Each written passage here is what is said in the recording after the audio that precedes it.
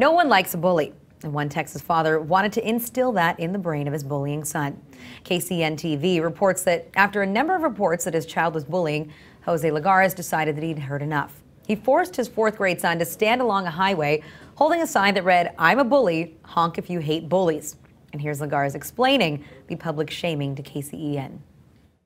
Bullying is also a form of public humiliation, and maybe he understands that, you know, when he humiliates someone publicly, it doesn't feel good.